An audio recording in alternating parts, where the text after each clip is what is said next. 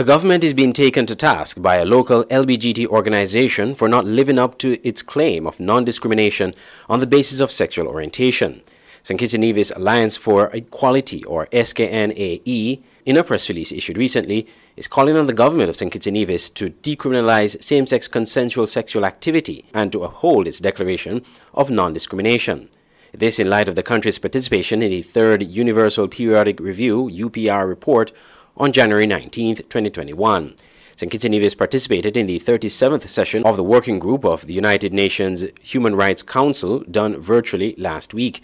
Permanent Secretary in the Ministry of Foreign Affairs and Civil Aviation, Kay Bass, in her presentation, said St. Kitts and Nevis' participation in the review demonstrates the Federation's commitment to the process as well as human rights. St. Kitts and Nevis reiterates its confidence in this global mechanism which espouses good governance, rule of law, transparency, accountability, etc., and urges all governments to be responsible for developing a human rights environment conducive to the attainment of everyone's fullest potential. But the SKNAE said it takes note of the Federation's silence concerning Acts 56 and 57, which recommends decriminalization of the buggery laws. The Section 56 of the Offense Against the Person Act states that buggery incurs up to 10 years imprisonment, with or without hard labor. Executive Director of the SKNAE, Tinetta McCoy, said, quote, 19 countries called on the Federation to decriminalize same-sex consensual sexual activity in all provisions and take legal and policy measures to eliminate all forms of decriminalization against LGBT persons.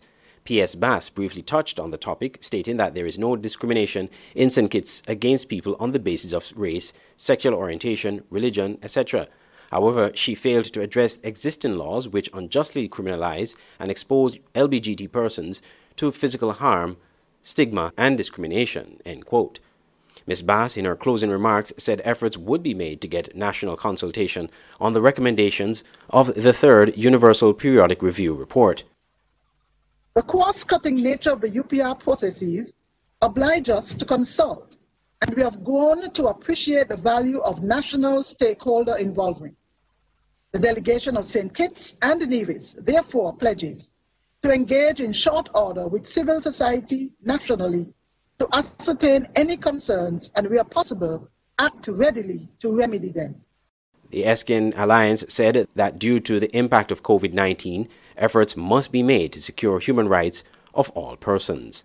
I'm Andre Huey reporting for Skn Newsline.